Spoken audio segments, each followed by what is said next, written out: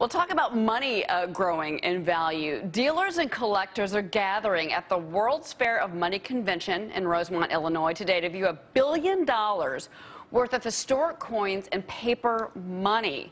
Jeff Block is there. What are you seeing out there, Jeff? I'm curious.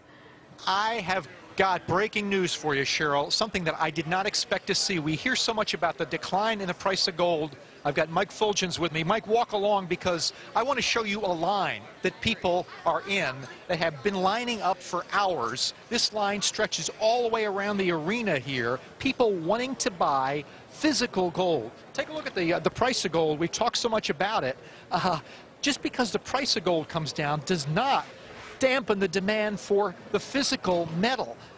Mike, what is it that these people are in line for at this moment? They're in line for a new mint product. The mint has been very creative, the U.S. Mint. It's a reverse-proof American buffalo gold coin. It's 1 ounce.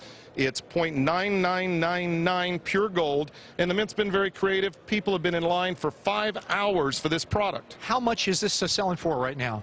The Mint's selling it for $16.90, but they were selling it for $16.40 earlier this week. So I think people want to make sure they don't raise the price again. And again, this demand for physical gold is something that runs counter to what we're hearing about the price of gold out there. We look at the mining stocks, some of them are down. It doesn't matter. These folks want physical gold. Physical gold. It's like the pet shop. Put the puppy in your hands. It's a beautiful coin. It's gorgeous, a great presentation. I gotta compliment the Mint. They're improving. They're listening to customers. Real quick, what else you got in your hand there? Well, I have some $5 Indian gold pieces. There's an Indian on the other side of this buffalo gold coin, and this coin was struck from 1908 to 1929. It's about a 1/4 ounce of gold, and these coins are very collectible and enjoyable. I just saw, by the way, Cheryl, a guy who had a sign and it said, "I will pay you $150 more than you just bought your coin for," so he doesn't have to stand in line.